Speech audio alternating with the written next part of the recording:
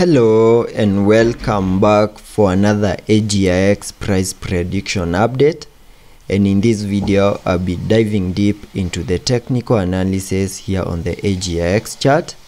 And before I do so, show some love by first giving this video a thumbs up, subscribe to the channel, and also check out the channel membership.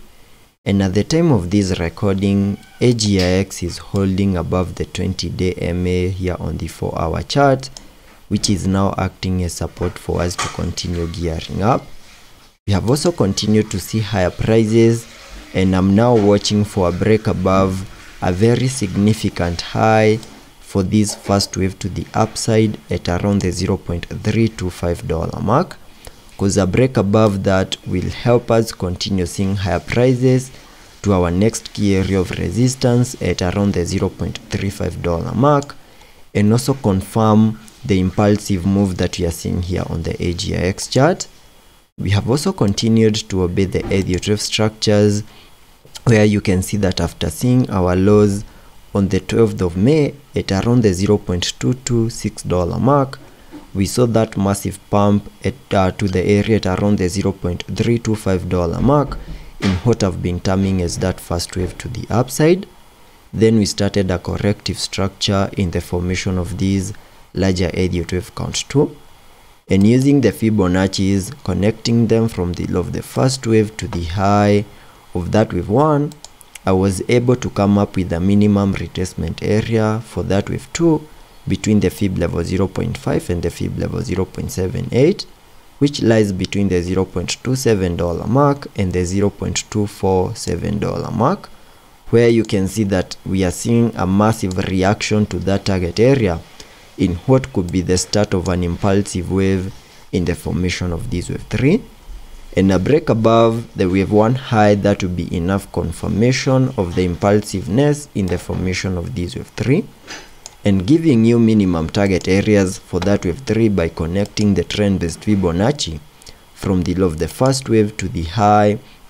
of that wave 1, then dragging the fibs to the low of the second wave. That gives me a minimum target area at the fib level 1.618, and that is at around the $0.4138 mark, and that is the minimum that you can expect Agix to do in the formation of that wave 3. So a break above the wave 1 high will confirm the impulsive move in the formation of that wave 3 and help us continue with the massive run up to our next key area of resistance at around the $0.35 mark. And that is what I'm expecting on the short-term point of view here on the Agix chart. And to give you my long-term outlook, you can see that after seeing our November lows, we saw a 5-wave structure in formation, completing the formation of that larger Elliott wave count 1.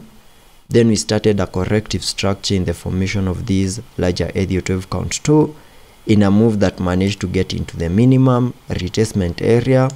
highlighted on the charts using this blue target area, in a corrective structure where we saw an ABC corrective structure give us a low at around the $0.22 mark, and there are high chances that whatever we are seeing is the start of an impulsive wave in the formation of these larger Elliott wave count 3. And once we see a complete 5-wave structure that I have shown you here on the short-term point of view, which is a micro Elliott wave count within the formation of that larger Elliott wave count 3, that will be the confirmation that the low for this second wave is in, and the high chances of continuing with the run-up in the formation of that larger Elliott wave count 3. So that is what I'm expecting here on the short-term point of view and the long-term point of view. And also taking a look at the indicators on the RSI, we are trading at around the 68 mark. Also taking a look at the MACD, we have been able to print a bullish cross, both fully supporting higher prices. So let's be patient and see how that plays out, and I'll be keeping you updated.